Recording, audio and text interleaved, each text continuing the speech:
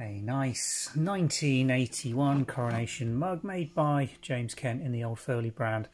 Made in England, earthenware china, the very typical and quite common heart-shaped photo montage of Charles and Diana commemorating their wedding on the 29th of July 81 with the Dien Prince of Wales feathers on the rear. Nice gilt rim around the edge. Plain earthenware handle just with a line of gilt and nicely marked by James Kent. Not a massive mug, quite a small one. The dimensions are all on the website. Classic of its period. If you're going to have one, then get an old Foley James Kent one, I'd say. One of the nicer shapes. Thanks for watching.